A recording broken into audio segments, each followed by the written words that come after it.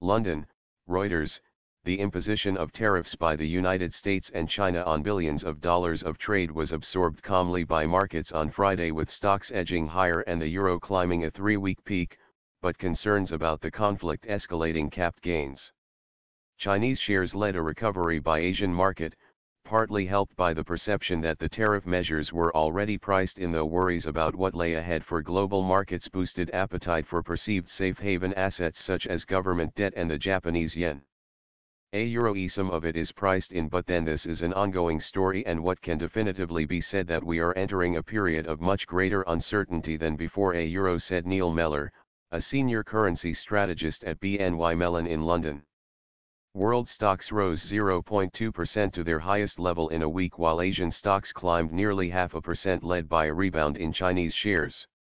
U.S. tariffs on more than 800 goods from China worth $34 billion took effect at 4:01 GMT, while China-Euro Trademark's Commerce Ministry said in a statement shortly after the deadline passed that it was forced to retaliate, meaning $34 billion worth of imported U.S. goods including autos and agricultural products also faced 25% tariffs. MISIA Euro Trademark's main European index edged 0.1% higher and held below a two-week high hit in the previous session amid hopes of a rapprochement between the US and Europe on auto trade tariffs.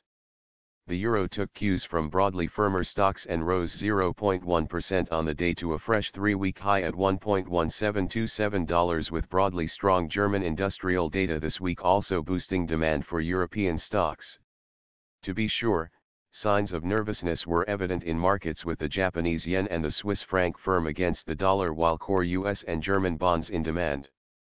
Euro-China U.S. relationship is such a large component of global trade that we really have a global impact, and that has implications that are difficult to foresee, said Frederick Newman, CO head of Asia Economic Research at HSBC in Hong Kong.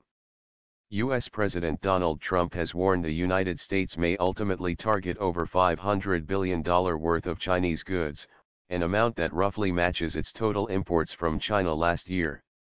Copper, seen as a barometer of the world, Euro Trademark's economic strength because of its wide industrial use, on Friday fell to near a one-year low at $6,221.50 per ton, before recouping some losses. In the currency market, the Chinese yuan weakened after choppy trade, keeping some distance from 11-month lows touched earlier this week. The two-year U.S. Treasury yield, which rises with traders' Euro trademark expectations of higher Fed fund rates, was at 2.553% compared with a U.S. close of 2.561%. U.S. crude stood 0.2% higher at $73.09 a barrel. Brent crude was almost flat at $77.42 per barrel. For Reuters Live Markets blog on European and UK stock markets, open a news window on Reuters icon by pressing F9 and type in Eurolib Markets Euro trademark in the search bar.